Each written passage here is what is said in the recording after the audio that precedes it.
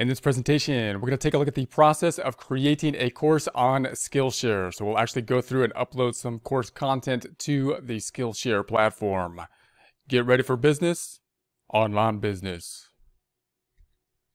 Here we are in our Skillshare platform. So we're currently in the teaching platform where our list of courses are at. So if you're signed up into Skillshare, then you're going to go to the Teach dropdown and you want to say the classes you're teaching. So these are the classes you're teaching. If you don't have anything there yet, then this will be empty. And we'll have this button that says we want to say new class. So we're going to create then the new class. So we'll select that item.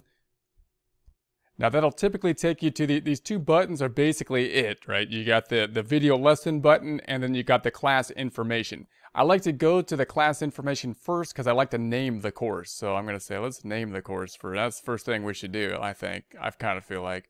And so we created our name over here. So I'm going to see if this big long name will fit.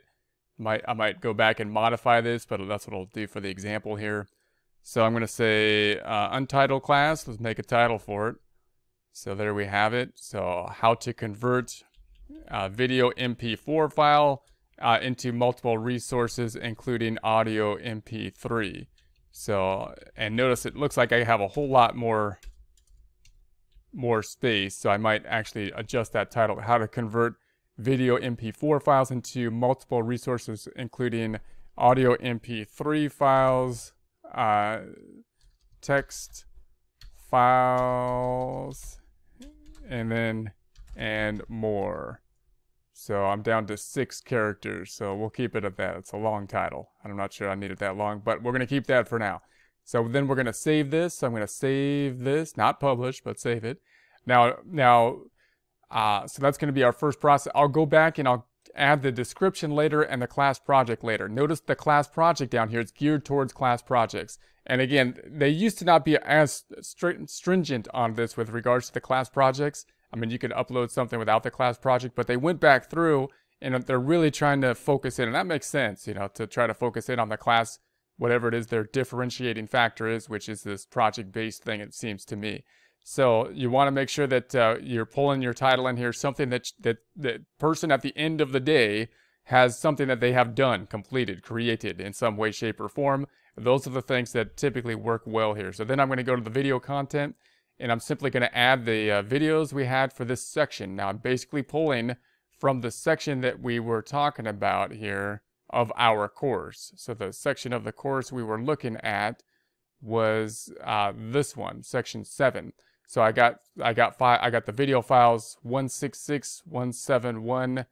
This one's unpublished for stuff. So 176 and so on. So 166. So notice the numbering kind of helps here. So I'm just going to pull that information now, and I'm going to pull that's the major component here.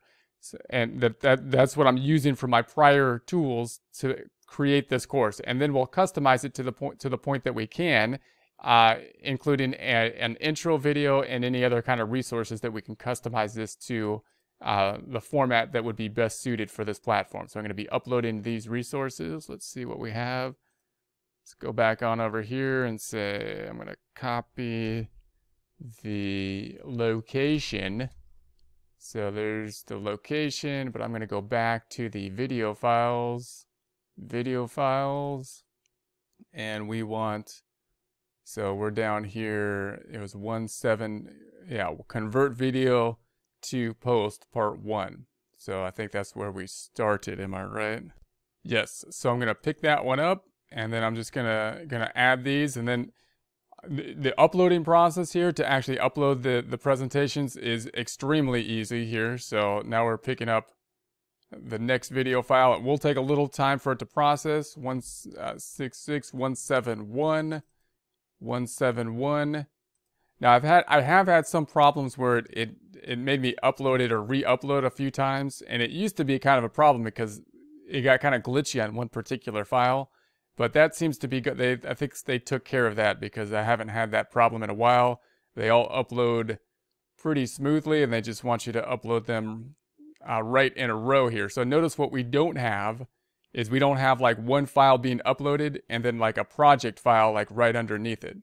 Because notice these things are designed to have one large project instead of like a Udemy where you might have one section with one project and one section with another. So if you want to have like a long course then format, then you might want to say something like this is course 1, section 1 of the course, and then put a small project into that piece, and then have your second component of the course continue on after that. So just look at much different in terms of us uploading the content here. I don't have an individual video upload. I can't upload other content that's connected specifically to that video. I can't upload, PowerPoint content specific to that video. However, I can do so on the added resources. But that means that added resources is in one group thing for the entire course. And of course, that works quite well when you're talking about classes average 20 to 60 minutes for the runtime. So that's what you're looking at. That's what you're geared towards. Now, once this is all completed, you'll see once it gets to this point, video processing, then you can actually go away from the website and come back in, and it'll be okay. When it's still doing this, if you leave the website, then of course it's not fully uploaded, and you'll have a problem with it. So it's not fully processed when you see this, but it's uploaded. So you won't be able to see the video, but it's uploaded. Now, at this point in time, once this is fully uploaded, then you can go ahead and add your thumbnails. Now, you don't need to add the thumbnails necessarily. They make it look a little bit nicer, but it's not really required. However, the first video of the course, you do need the thumbnail, because that thumbnail will be the thumbnail of the course that they'll see when you go into the platform. So that's very important. So once this is uploaded this time, what you want to do then is add an intro. You need an intro that's going to basically be geared towards this particular course. If you don't do that, you will still be able to publish it, but then they'll come back and they very likely will just close the course because you didn't follow the policy. You didn't have an intro. And when you have the intro, you want to go through the components, which is to list out the project of the course and basically who you are, and go through the requirements of the intro. Then once you have the intro item in there, then you can add the image, which is the image slide, which will be the image of the course. So you'll add your intro, and it'll go down here. It'll be the last course. You can move these things with this little icon. See how I can move this? Then you'll have to move that up top to the first video. Then you'll add a little picture slide, which may be the same as your Udemy course, may be something different. Something different would probably be better, given the fact that these might be shorter courses. And that's been the main components of uploading the videos.